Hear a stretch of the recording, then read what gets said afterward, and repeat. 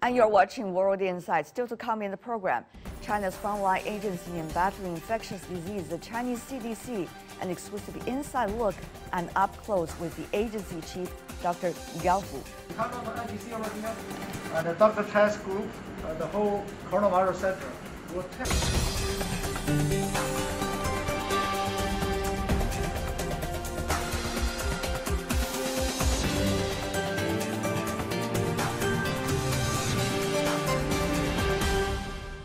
Welcome back. This is World Insight. I'm Tian Wei.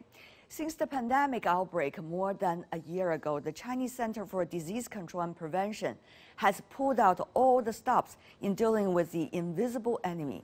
The Chinese CDC scientists were the first in the world to identify the novel coronavirus. They shared its genome sequence with the world and later helped develop latest test kits and even vaccines. Earlier, I talked to Dr. Gao Fu, director of the China CDC, who shared with me their study on the virus, on virus variations, as well as his views on global cooperation. Before our conversation, first let me show you around their high security lab and introduce to you his colleagues who are working hard to study the novel coronavirus. 可以使用，没问题。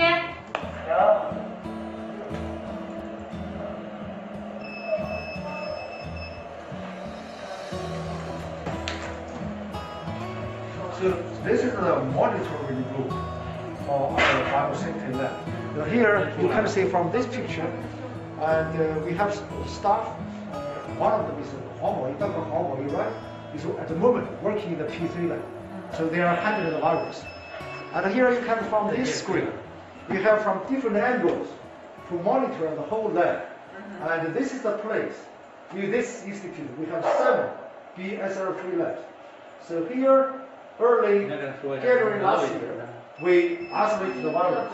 We initiated the seed virus isolation. So that virus is very important for the inactivated vaccine. Right.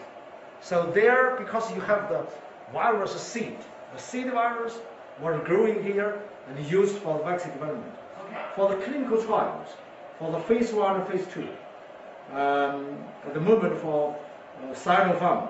Sinopharm's first batch for the phase 1, phase 2, the vaccine was produced here.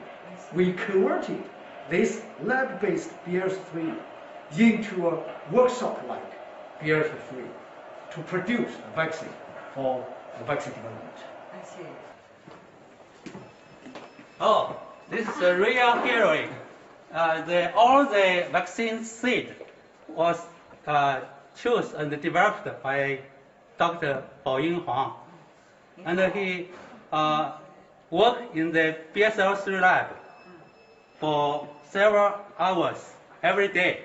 So you can see this is Mark. He's working in the BSL3 lab because he needed to wear the protection clothes. And this Dr. Ye is also working in the BSL several hours every day. He tested the more than 200 drug, the inhibit candidate, including the Redesivir and Lianhua Qingwen and interferon gamma alpha. This is at the moment the emergency center.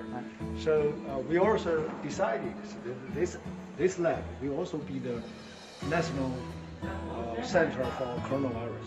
So it will be the reference and research lab. Hopefully it will be the international reference lab. This is the first picture in the world. Just taken by National Institute for Viral Disease Control and Prevention, China CDC. At night, roughly about 11 or 12 on the 6th. Yeah, 6th land. And we collect the sample early morning, 5 a.m., 6 a.m. Yeah. On the 7th, we saw the picture. I went to one of the neighborhoods in Beijing, near the Shichahai Lake. In fact, I even took some photos of people lining up in front of the vaccination stations. And I asked some of them, some are very young. They are just volunteers from the neighborhood, and they feel that they want to have it, want to have the vaccine. I'm sure a similar situation will happen around China. So Dr. Gao, when you say 50 million, what are we looking at when it comes to a year or half a year? What is the number that you are aiming for? So as we already discussed, you are talking about 70 to 80%. Yes. So for that percentage, 1.4 billion, roughly, you are talking 0.9 billion or yes. 1 billion, yeah. something like that. Yeah. This is something we are. By what time? By the end of this year, I hope. Of course, if you push very hard, I hope it's before that. So that's your dream for this year? Yes, you got to have a dream. I have a dream. The human being, we will be the winner. We don't know the virus to be the winner. Talking about the vaccine, the WHO has sent its research team to research about the vaccine origin together with the Chinese scientists. I know you personally, together with some of your colleagues with China CDC, also participated. But from the Chinese scientists' perspective, what are the issues that you are concentrating on? What are the issues that you think with expertise they are bringing and the collaboration they could bring also that would help China also to advance its cause about learning about the virus and also dealing with the virus? So the joint team, why we have WHO team? Because we have different experts. They are different expertise. They have someone working for the animal virus, someone working on the ecology, and they have someone working on the clinical virus. They have someone also the epidemiology. Different kind of fields they are working. And in China, of course, we worked for a year. We haven't found any animals. We don't have any clue for the origin. We are open. We are very open-minded. We like to have all these experts. They are experienced, in their own field, to get together, have a joint force. And of course, for China's team, we also have different kind of experts. We have some bioinformation expert. We have virologists, epidemiologists. They are there. We are doing our own work. Of course, we are collaborating with the team, not only because they are visiting. Now, before that, we share the data. We have the open discussion. We have all this video conference with all of our colleagues. At least I heard from one of the team members and told me, and they are working happily together. And they visited Jinyingtan Hospital. Like you said, they visited that sea market, seafood market. I think, they are working friendly. Now, we know that the U.S. has once again embraced international cooperation, global fight against the pandemic. Is there much opportunity for China and the U.S. to work together? As a scientist, how do you see that? China and the U.S., we must work together. I keep saying, if we don't work together, the virus would work together. A good example, everybody is talking about why don't we try to stop the importation of the variants of concern, VOC, from, first isolated from the UK or from Brazil or from South Africa. But now it's everywhere already. So that's a good example. So this tells us we must work together. As you know, US appointed a new CDC director, Dr. Walensky. I wrote an email to congratulate her. So, and I got an email back. We both believe we must work together. So it seems that the China CDC and the US CDC directors are already in contact with one another. Is that the conclusion I could have? Yes, because Dr. Walensky just appointed. And she took the job the same day as the president. So that's a US system, the whole US system. The CDC director is appointed by the president. What was the time like when China and the US was working together on SARS? When we had SARS outbreak in China, it took about, and everybody knows, 3 months, 100 to no it's a virus, what kind of virus we have. China-US collaboration for SARS, we also, even from then, also from the very beginning, of course, not as good as this time. So this time, because for 70 years, we set up this kind of collaboration, and the US have their experts working together with us, and also, the US help us to train our staff. We always have these communications. I think even when we have SARS, we have the communication, but not as this time, we communicated very well. How do you see, this time, this pandemic? Some say unprecedented for almost 100 years, possibly true. I was talking to Peter Piet, who you know very well and work closely. My friend, yeah. And he was the co-discoverer of the Ebola virus back in the 1970s. And he told me that we are possibly, and very possibly, coming into a, quote, pandemic era. Do you believe so? I think his judgment is based on what we had with flu. The first flu is 1918 pandemic. Of course, before that, there's some suspected pandemic, but never confirmed. So 1980, after 1980, and then we have 1957, 1968, a very small one, 1977, and a recent one, 2009, pandemic, 4 more. So since now we know coronavirus adapted to human beings very well, of course, like 1918 flu. COVID-19, after COVID-19, we will have COVID XY.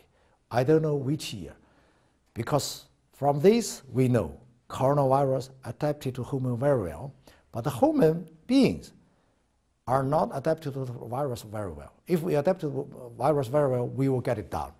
Right. So like some other virus, like CMV, herpes virus, we can survive, friendly. The virus and the human being can survive friendly, kind of, quote, friendly. With this one, this is why I think, I haven't talked to Peter, but I have the same judgment. And then we will have pandemic with another coronavirus.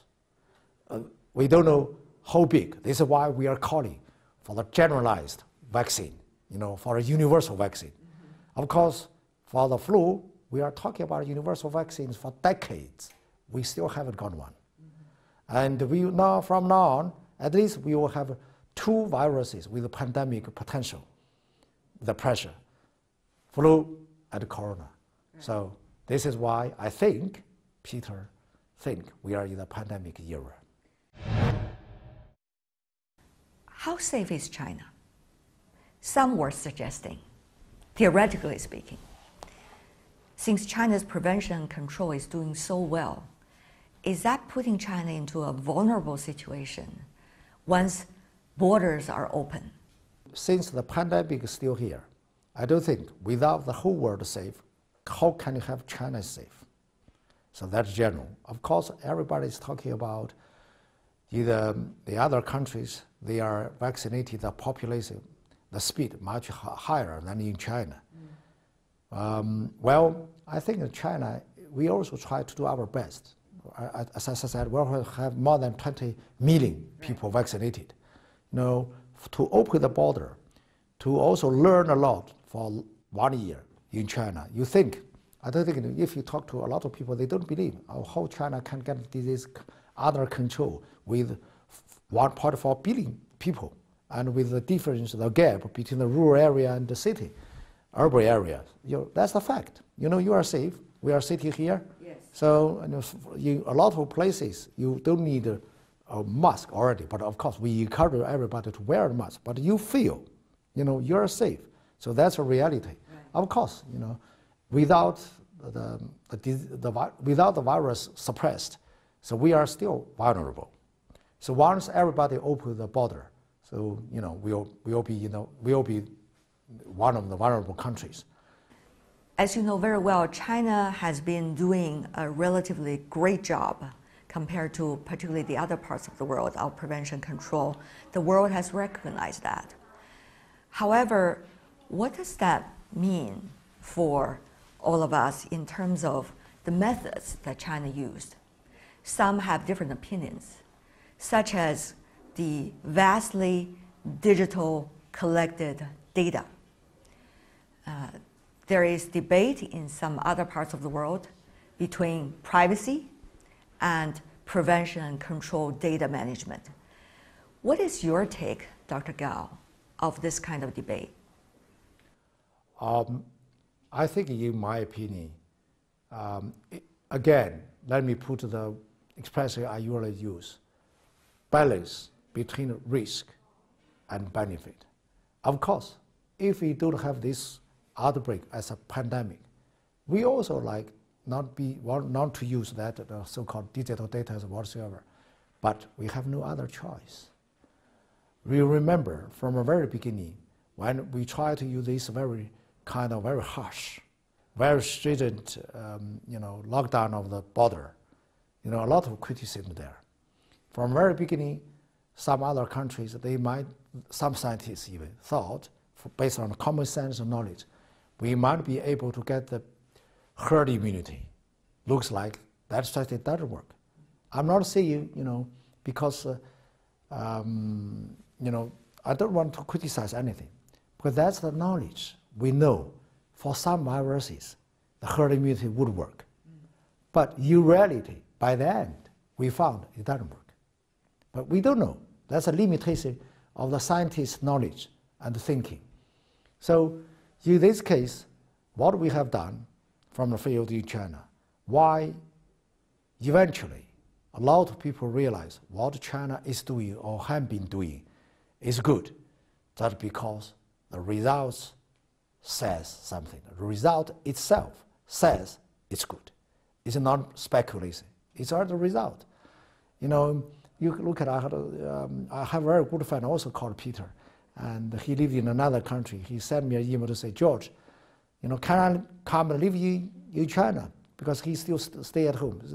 He knows, he have a lot of friends. He knows we still, like you and me, we still have some really kind of free life.